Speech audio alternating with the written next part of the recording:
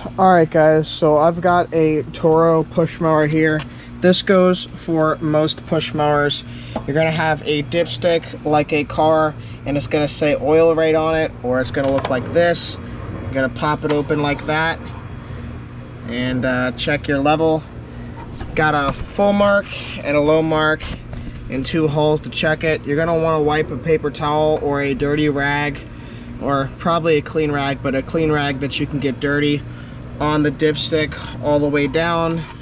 Push it back in, twist it just to get a good check on it. Mine's still full because I check it frequently, and this one's a good motor. It does not burn oil.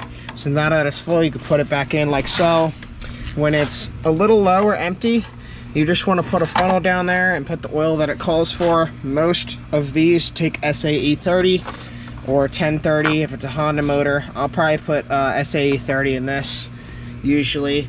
And then to check your gas, obviously it's just a twist off on most mowers, just like this. You got your tank, check it. Mine's full because I like to keep it full until the off season. I would like to run non-ethanol gas, which I use True Fuel, or just run it till it's empty.